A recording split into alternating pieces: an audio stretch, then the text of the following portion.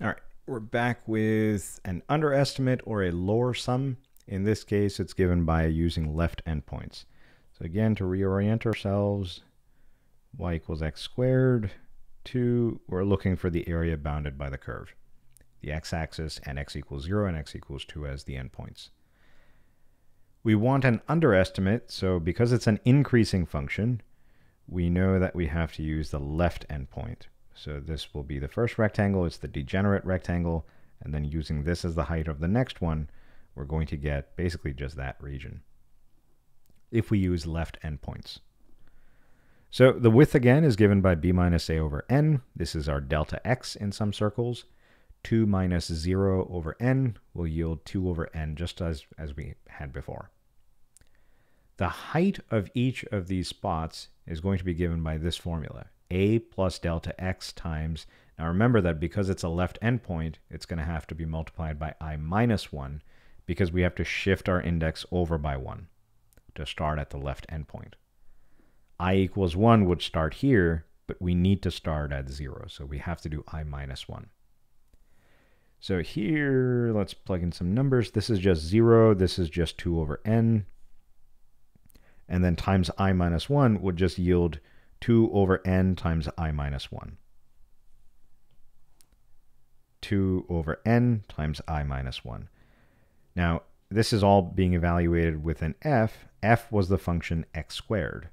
So if I were to take this and square it, I would get the output value at that point. So here we have 2 times I minus 1 over n, the quantity squared.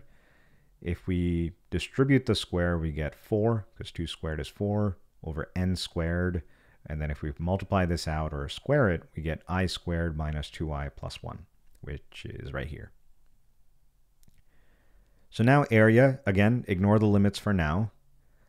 If we use n subdivisions, it will be the summation from I equals 1 to n of the height of the rectangle, which is given by this expression we found right here, times the width of the expression, or width of the rectangle, which is given by this expression found up here. Now, I want you to pause the video and observe the difference between the height here and the height given by the right endpoint. This is the marginal annoyance that I was talking about up here, that it's a bit more annoying because you have more terms in the left endpoint height than the right endpoint height. This sort of gets right to the point right away.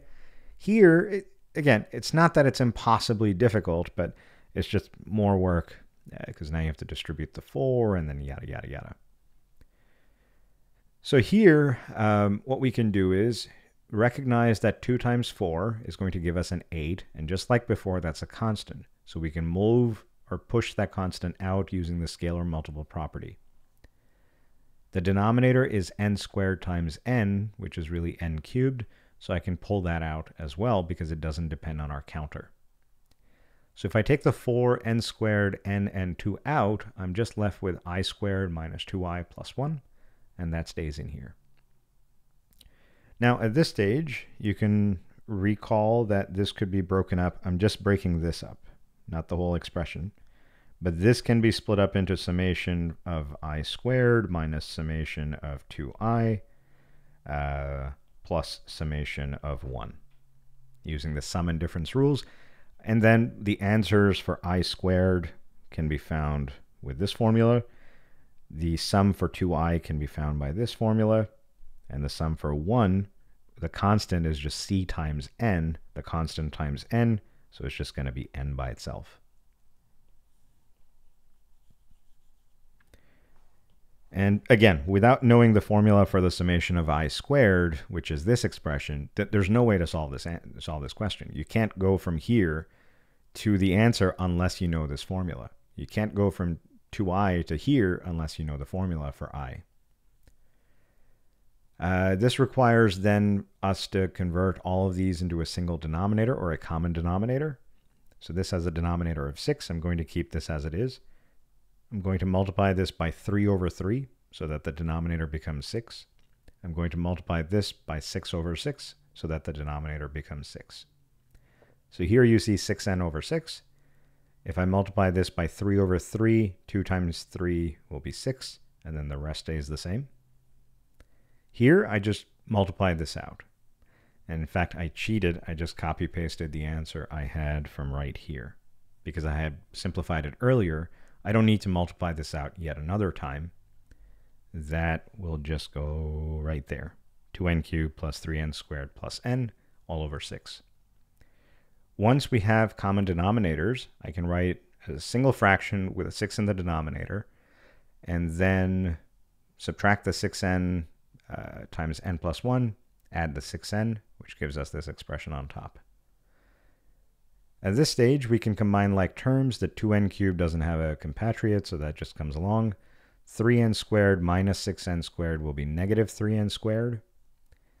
The negative 6n plus 6n will cancel out, leaving behind just n. So that goes there.